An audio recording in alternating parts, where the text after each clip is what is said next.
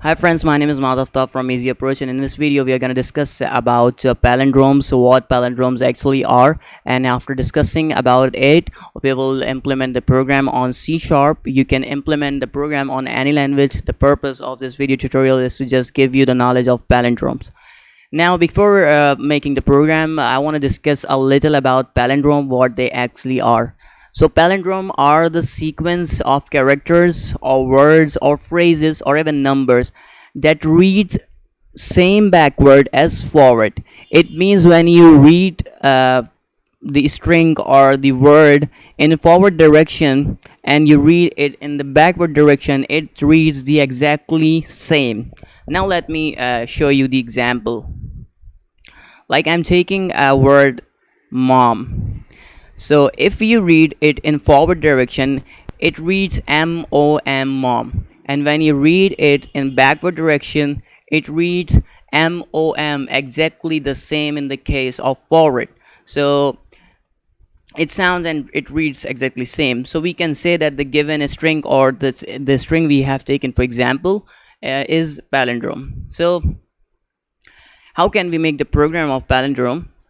We will take a string from user, and we will process the whole string, and we will process the string in forward direction as well as the backward direction, and we'll compare the first element to the last element, and then we will compare the second element to the second last element, because second and second last are same, so that's why it's O, and that's why it is equal.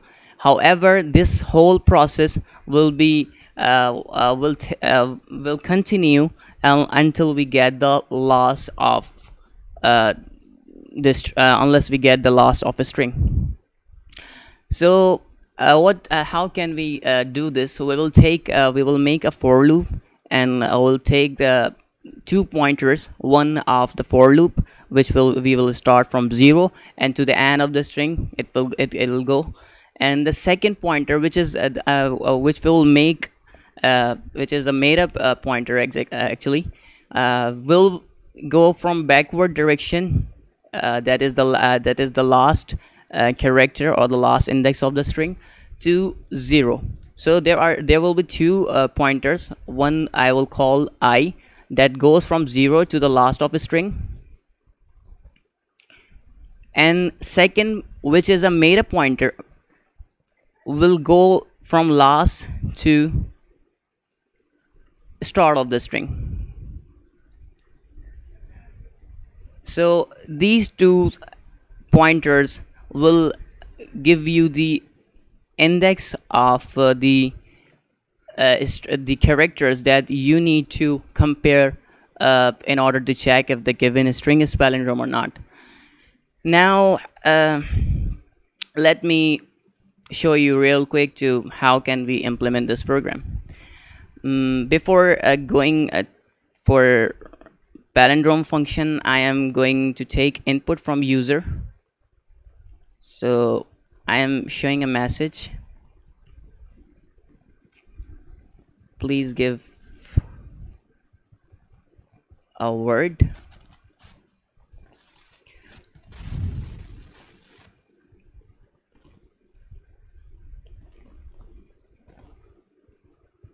And we'll store the input in some variable. I take test. You can take any. Now we have shown the message and we have taken the input as well. Now I'm gonna make the function of palindrome. I hope you have a little idea of C Sharp and function as well.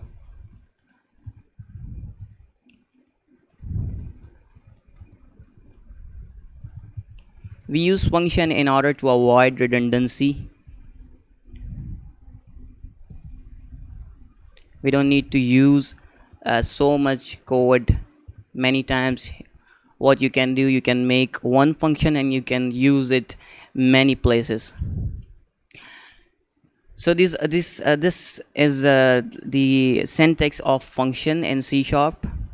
this I use bool here because I want to return the bool variable is palindrome. If it is if the string is palindrome, we will return true, and if it is not, we will return false. And we are taking a string parameter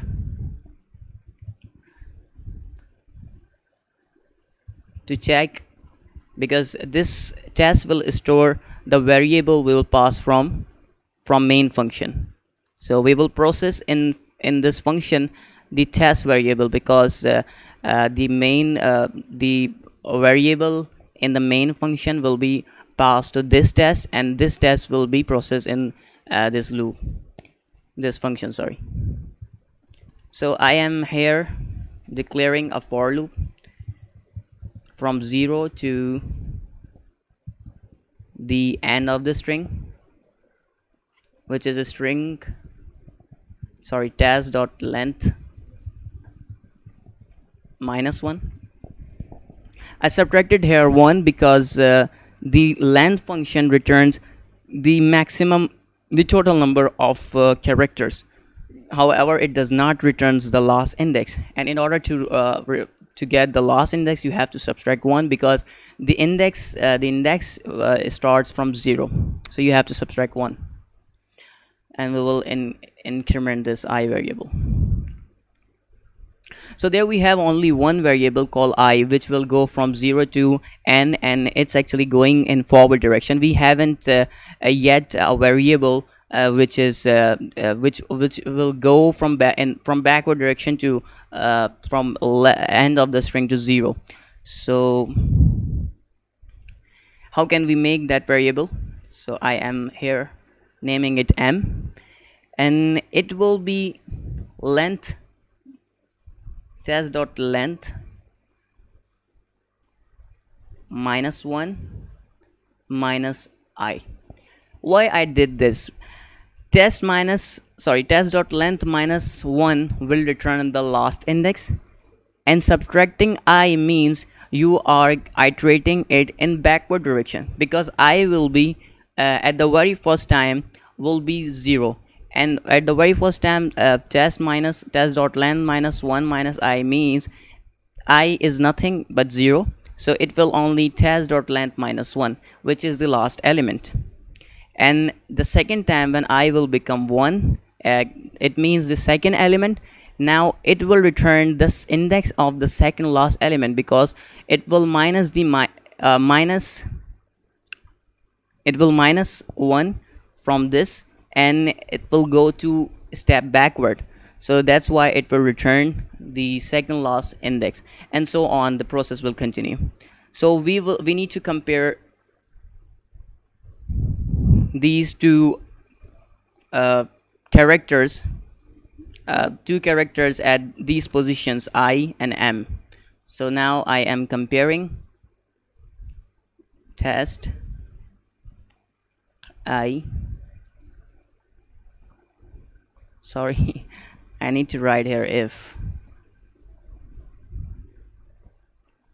is not equals to test m. I'm just checking here for counter example. Initially I am saying that the given string is palindrome, because I have said here the value true to p, and p is the flag variable which will return at the last of the function when we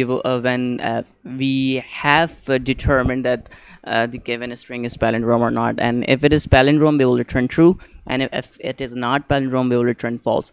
We are setting here true initially because we are assuming that the given string is palindrome, and after processing, this code will process the whole string, and if we get any counter example, if we get any character as correspondent characters that are not equal, so that means it's not palindrome, and we will change the value of p from true to false.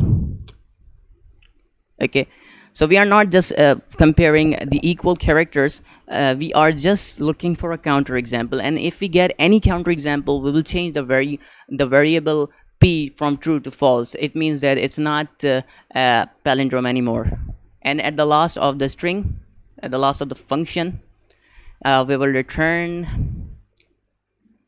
the bool variable that we have made. So now p has the value of true or false. If it is palindrome, it would have true, and if it's not palindrome, it would have false. Now let's call this function in our main function. I'm just passing the variable or the word that we have taken here and stored in test, and passing it to the function that we have just made is palindrome.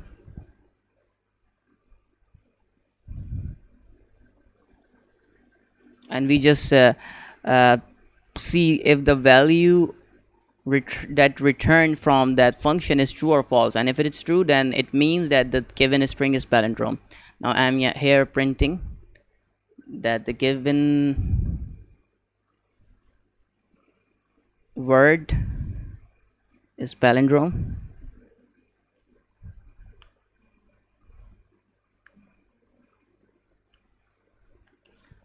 And in else we will write exactly the opposite, that is the given word is not palindrome.